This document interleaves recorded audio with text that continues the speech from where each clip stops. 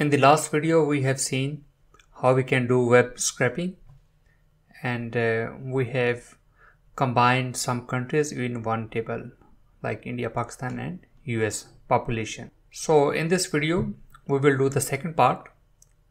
So let me show you the website again.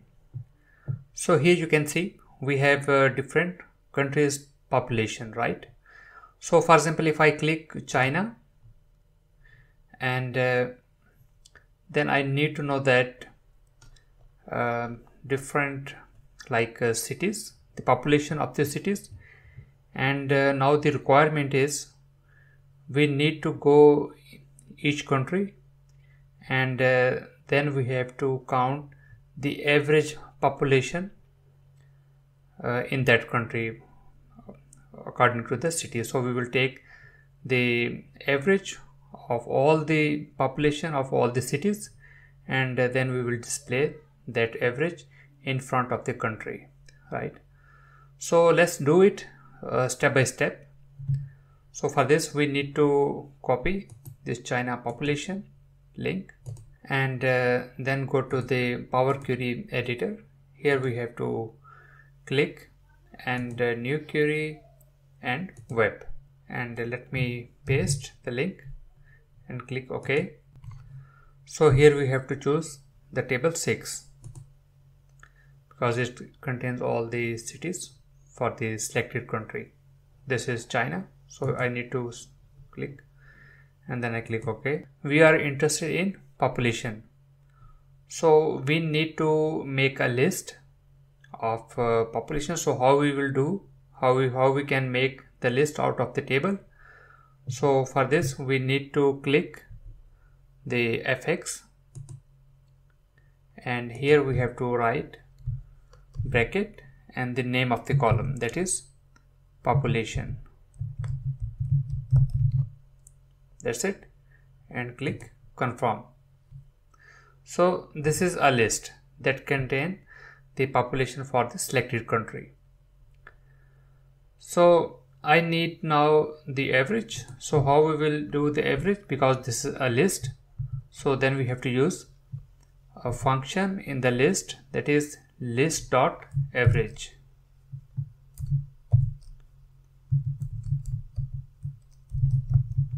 List.average, and we need to close it, and then we have to confirm. So this is the average population per city. Let's go to the view and go to the advanced editor. So we need to write a function that will take the query string, like here it is China, and if I write here like India, and then we have to click done. So here you can see now it is 172, right? 172 to 9723. So we need to write a function. Go to the advanced editor, and here we have to write one function here, just like we did in the prior video. So it is like a country name as text, and what we have to return as number, and then the lambda sign. That's it, and we have to click OK.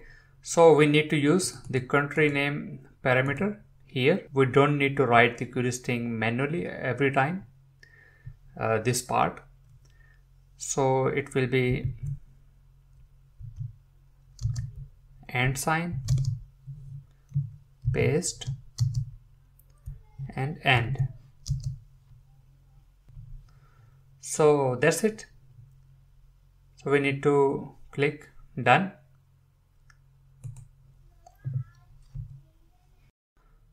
So now we can write here, for spell, let me write here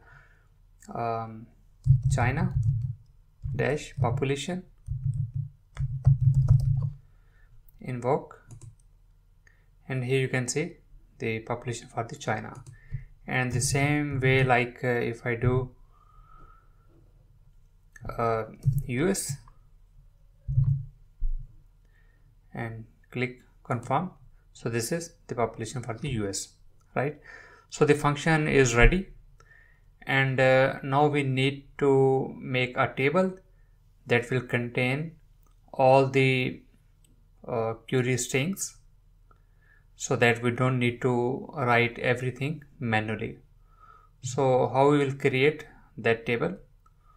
For this I need to again go to this website, and this time I need to take this link, the population by country, so that I can grab all the countries here.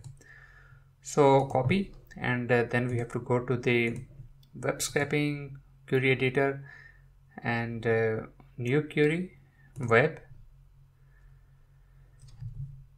and Control-C, Control-V, because our function is ready. And now we need to prepare one table that will have all the parameters that we were passing manually. So we will prepare a table that will contain all those things. For example, the table 1. So this table contain the countries, right? So this is the required table. We just need to click yes and click OK.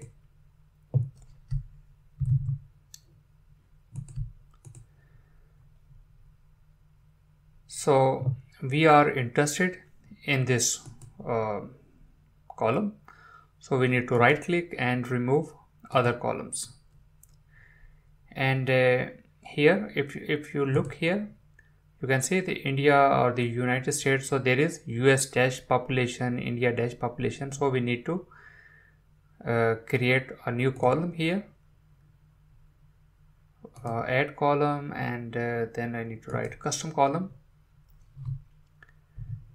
And here I have to write here, for example, countries link. This is the column name, and here the first thing we need, if there is any space like United States or any country, United Kingdom, and we have seen most of the time if there is a space, they have replaced this space with dash. Here you can see the first letter of every country is capital, so we need to make everything small.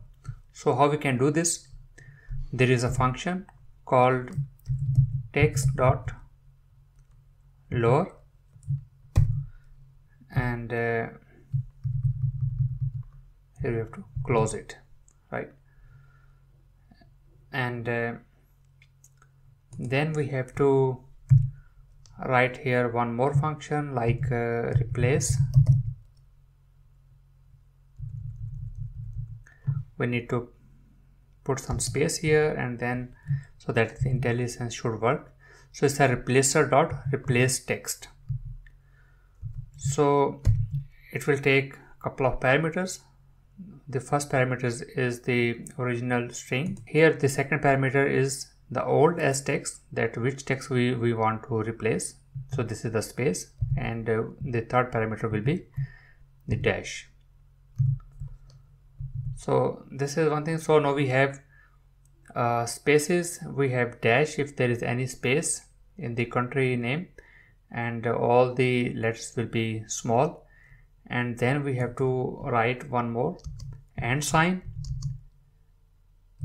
and dash, like India dash population, for example. And here you can see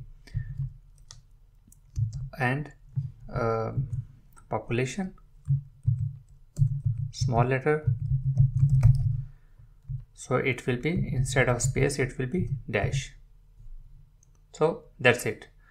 So now we need to click OK.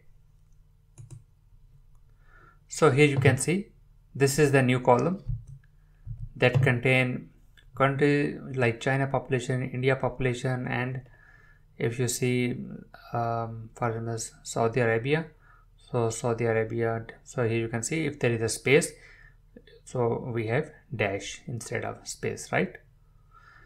So we need to, so because we are interested in this column country link, so we need to remove this column because we don't need it, and remove it. And here you can see the country link, so we need to just delete this invoke function. This is the function that is returning us the average value. So here you can see city, like fn city average. So this is the name of a function, and here the table name is countries. This is the name of the table that contain all the parameters. So now we need to run this function for every row, right? So this fn city average will run for this one, this one, this one, and then it will fetch the value for every row, right? So for this we need to click here the invoked function, add column, and here is the invoked custom function. So we need to click here, and here you can write like country name, and then we need to choose the function query. So this is the function fn city average, and the table of this is the table like country link, so we have to choose the column for that table, and then we have to click OK. Before clicking OK, because it's a very big table, it's contain like 235 rows and it will take a lot of time, so we need to limit like we can write maximum like 10 records for this demo, because we don't need to wait like 3 or 4 minutes depending on the speed of your internet and your computer.